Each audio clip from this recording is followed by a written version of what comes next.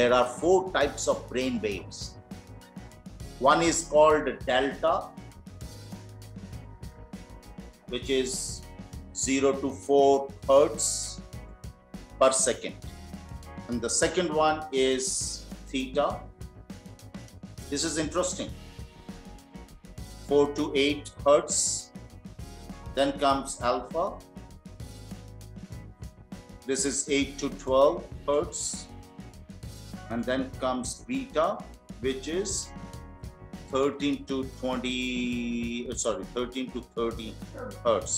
Now there will be little changes. Somebody says 0.5 to 3.5, somebody will say 4.5. So don't think I'm talking wrong, different, because it's a new research related. So there would be certain changes. Now delta is a completely coma state. Whenever you are a brain dead, or whenever there is a, you go into the coma, when you are not aware, non-awareness point. But 4 is, I want to tell you, number 4 is a deep sleep. Now I am going to tell you something very, very interesting things. So all of us, we go to 4 when we are sleeping. They said that maximum we are spending time 4, 2 hours before we get up. The people who spend more time, people who spend more time on 4 while sleeping, they are much more healthier people. So they process their brain well. So I may be there for only 20 seconds, but day is there for 3 hours. It's possible, but that means day is having a much more healthy mind and body and brain functioning and everything. So that is also one of us when we do sleep test, and we do that. Now theta is a trance state. When people get to meditation, when people really enjoy, when people are totally focused, when people are totally attentive. So that is a theta state you enjoy. In fact, most of the time, after having, if you are not taking alcohol, most of the time, then after having a heavy dinner, when you take a food, and after 20 minutes, 30 minutes, you do it like this, that is the time, is the theta you enjoy. When people, I used to travel by local bus, and people used to, they're sleeping and hitting you hard on your shoulder, they are in theta. So theta is the most enjoyable and euphoric phase. When people are in love, they are in theta. So alpha is a receptive, very receptive phase, where I am calm, cool, relaxed, receptive. I understand. That is where you are processing. The brain process happens maximum in a nicer way, in the best way is through alpha. And beta is when you are hyper or super hyper, when you start, hitting people, fighting with people. So you must be thinking I'm all the time in beta, right? So now the question is, every human being has a switch in the body.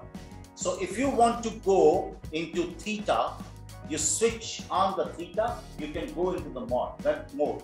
Whenever I'm saying, am I the master of my own body? You have a switch. Whenever I want to go to alpha, I can. Whenever I want to go to theta, can I do that? Or the external situations are putting me into this. If external situations are putting it, that means I am having no control on my thought process. It is the external people who are having the complete control. Let me give you, since we work in the university, another thing. See, I want to propose someone. Okay, I can do that. Okay, don't worry. Obviously, I cannot propose anyone in delta. Okay, I have to propose people in theta.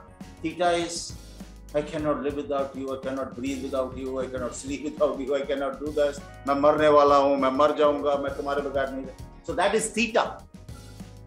Alpha talks about planning, organization.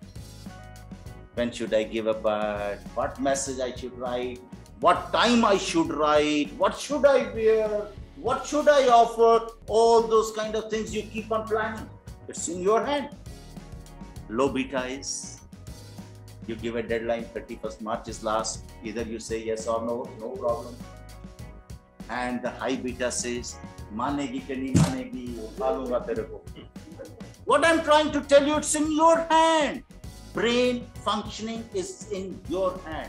Be master of your own brain. If you don't have a control on your brain, many times you are doing something, distraction happen. Don't think it is bad. But if it is a constructive distraction, that is also your brain is doing. But if you are not enjoying and something, other things are happening in your brain, you will start thinking that that works well. So my question is that brain functioning is not in the hands of anyone, it is in your hand. There are a lot of practices you can do. You can learn how to manage your own brain.